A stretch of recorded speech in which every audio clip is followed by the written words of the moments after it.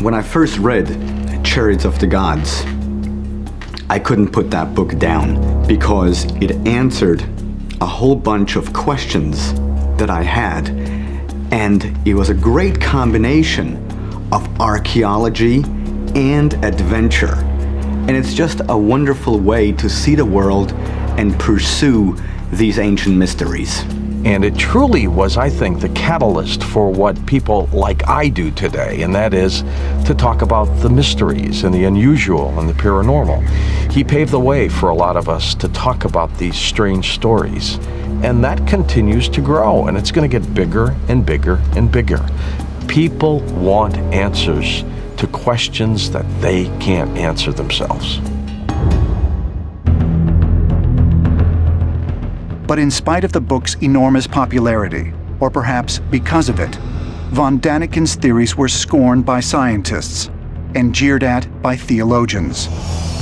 Of course, it created a storm of controversy. I was completely attacked, especially by the scientific newspapers. They said, come on, he's just telling story, he's a liar, or he's a fraud, or whatever.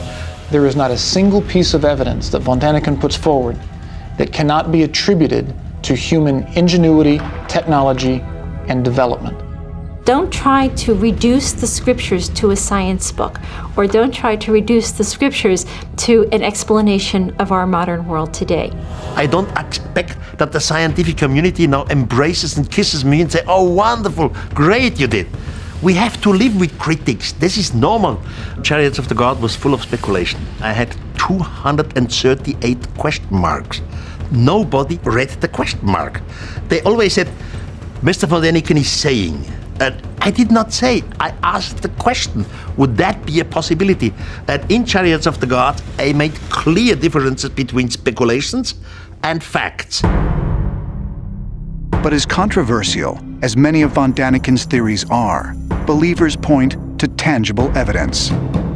How, for example, could a centuries-old map chart a landmass that has only recently been discovered? It would tend to indicate that the map was made at a time when Antarctica was ice-free, which would be many millions of years ago.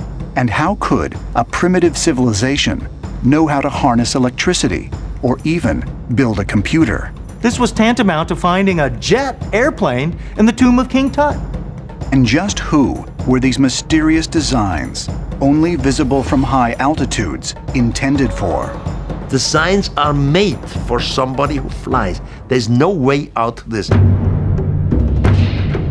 Could von Daniken's theory that ancient gods were really alien visitors contain any serious scientific merit? The answer involves a search around the world, and even right before our eyes.